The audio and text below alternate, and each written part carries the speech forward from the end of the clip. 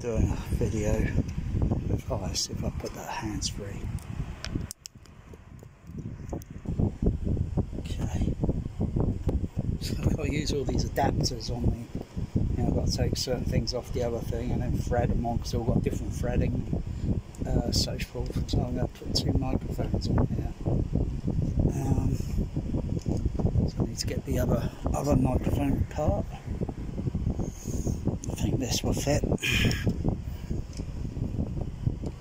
Yeah, got to make sure the thread, because you've got the inside these. You can take this part out, and then you'd have a wider diameter for a different microphone boom and so forth. Just roughly trying to space the microphones out a little bit. So I'll use a single mono.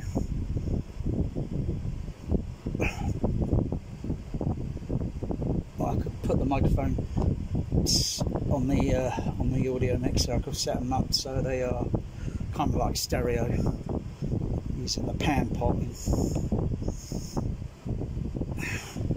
that should be good enough. Two microphones. One in there. Let's also take a bit of weight on this, tighten it up. And get the other microphone.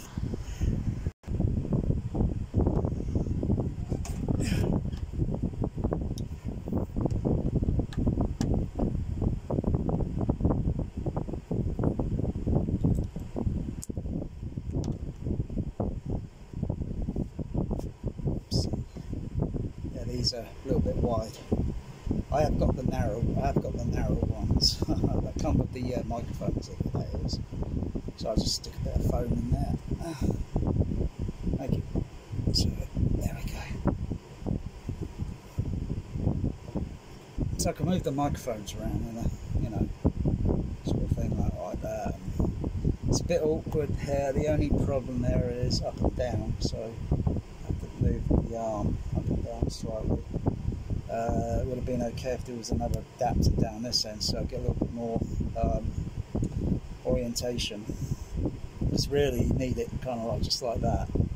So move it, or I just pull it off the damn thing and just move it around freely. You know, that way, pointing that way, this way, that way, pointing near my head, or you know, get different frequency readings. Or just move it around the room, near to the wall surfaces, anything, the seating, everything. The sound's going to come this way. It's going to reflect off that. It's going to reflect off the microphone. Oh no! Oh my goodness gracious! There goes the auto EQ. Oh, that's out the window. I have to move them in a little bit like that if I want to. Move them a little bit wider. Yeah, whatever. Okay. But I'm just generally looking at the frequency response at high resolution, so then I see all the other frequencies that are like, oh right, these frequencies are peaking a little bit high, you know, so they need to be flat. That's how it's going to be on the on the electronically through the from the generator through to the amplifier. Amplifier is only either going to have a high frequency boost on it, or it's going to shallow off. It's either going to be, or it's going to be flat. It's going to be one of three things. And then just adjusting. I was thinking you could get maybe something like a microphone headphone set that, you know, you put around your ears. So if I were to move my head around in different orientations and such, and it's only a rule of thumb. It's not an accuracy. It's not a thing that's literally for accuracy. It's just there for a rule of thumb. Like, okay, I think those frequencies need to come down a little bit. You won't hear them while all the rest of the pink noise is playing unless you use the frequency crossover and that, and just bring it right up to the top, so you only hear that like with the rest of the frequencies going up to the highest until they roll off or whatever. And then you're going to still be saying, can I just hear that? Or maybe not, maybe yeah. Maybe those highs still need to be boosted a little bit higher up because of the Fletcher-Monson's curve. Anyway, so that's my setup. I'm going to have another whirl with the EQ. Manual EQ, manually adjusting the frequency response from the loudspeaker position behind the screen, behind the AT screen, to where they, yeah.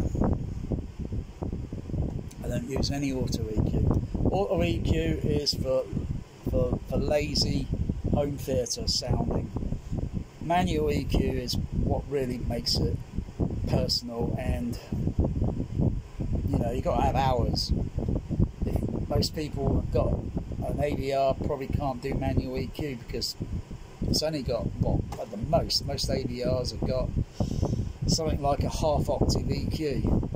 They haven't got third octave or anything, so it's, or third octave with additional, say, parametric additional filters, so you bring down some of the the third octave, yeah, ones, and then you look at the rest of it in high resolution, and you see, yeah, that frequency there is peaking.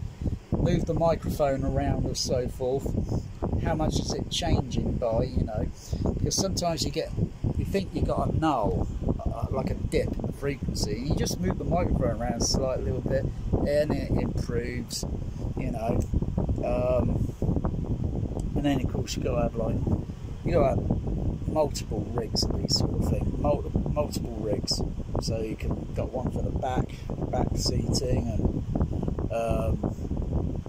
that's where it takes days, not a couple of, not 20 minutes with an auto EQ, and then you're still scratching your head thinking, where's all the bass gone? The bass is there. The only problem is most of these AVRs is if it had, say, like low pass, high pass filters, maybe parametric ones as well, so you could put a filter in the middle and just lower this frequency range down. So it sounds a little bit harsh still, a bit, you know. All the other frequencies are all dialed in and they're nice and flat within a few dB tolerance, and you can bring that down, and then maybe put a low pass filter down this end, and then raise up the bass level sort of thing, and then turn the gain level up a little bit, and then maybe put a little elevation on the high end a little bit, so you hear those top Alien 3 mixed in 1982 up to 18,000 kilohertz high frequency on the CAT scan scene. I think you got one inside of you. It's not possible. What does it look like? Horrible. If you can hear that up to that elevation range, getting up to 18, well, I think you're doing pretty well for your home theatre.